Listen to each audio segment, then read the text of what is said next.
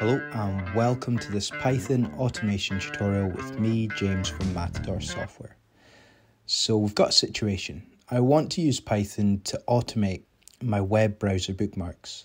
However, I've grown over 100 bookmarks and it's actually becoming problematic to go in there every morning, filter out the sites that I would use for my blogs or to learn, because I work in data, so I constantly want to be learning.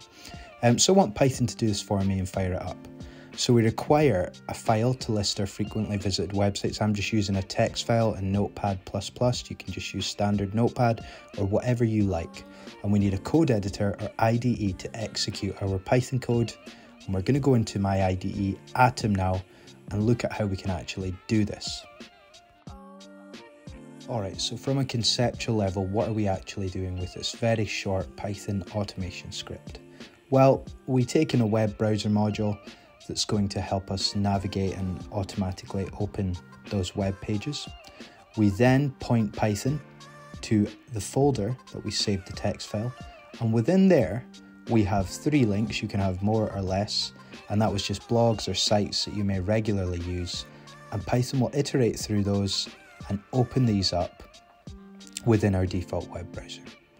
So the first action that I need to take is to actually import the web browser module.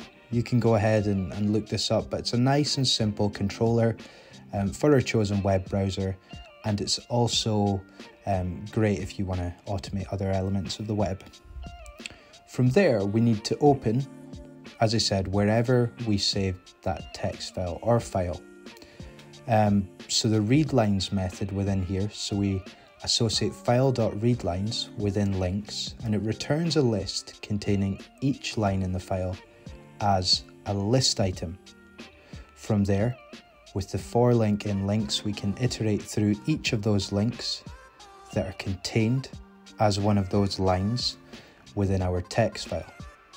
And from here, we use webbrowser.get, and you'll notice I've got Windows default because I want to just point the web browser module within the standard web browser that I have on my system, which is set to Chrome. You can do that yourself within settings.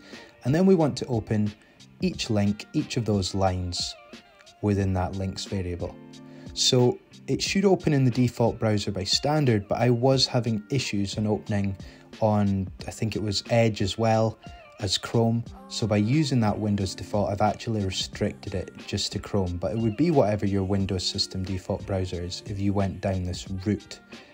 If not, you can just use the .get if you're not concerned and if it works okay for you.